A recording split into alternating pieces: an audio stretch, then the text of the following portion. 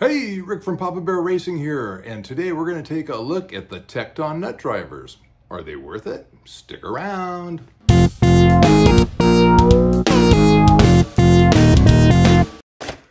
Okay, first, let me say I'm not sponsored by TEKTON. Wish I was.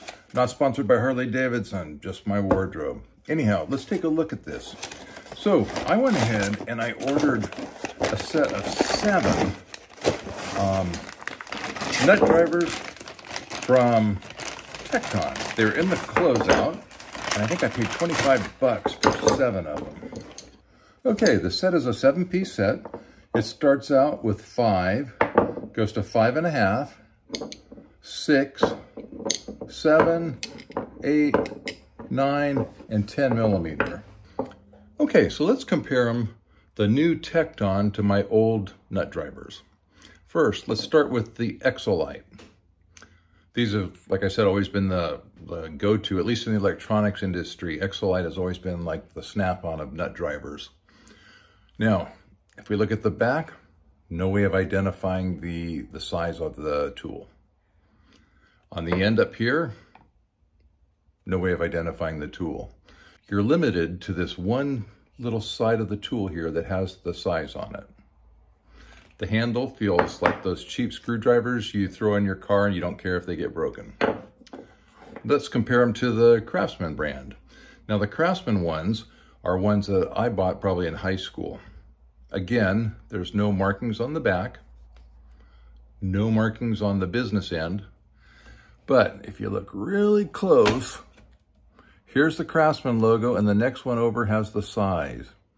The bad thing is, the first time you rub it with your greasy hands or with carburetor cleaner or something, the sizing comes off. The TEKTON identifies right here. Where is it? Right there's to the size. On the other business end, it has the size. Doesn't have it on the handle, but it does have it in 2 places that are not going to wear down. So I think I would have to give it to TEKTON. Let's take a look at the handle comfort.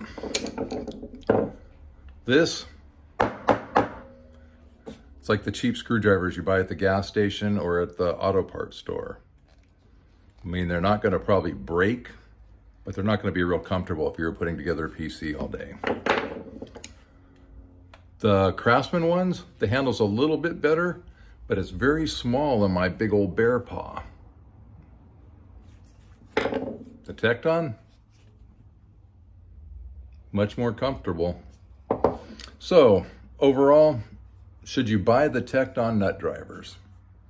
Yes. If you're looking for a good quality nut driver, I don't think these can be beat. I think I paid 29 bucks for all 7 of them. And you get the 10% back if you buy them online from TEKTON themselves. They go ahead and they take 10% of your purchase, and then you can apply it to your next purchase. So they keep you coming back. Anyhow, that's it for today. Questions and comments about what your favorite nut drivers are. I've never used the snap-on, so if someone in the audience can go ahead and leave some comments below and tell me about the snap-on or the Matco, I'd really appreciate it. Till then, have a great day.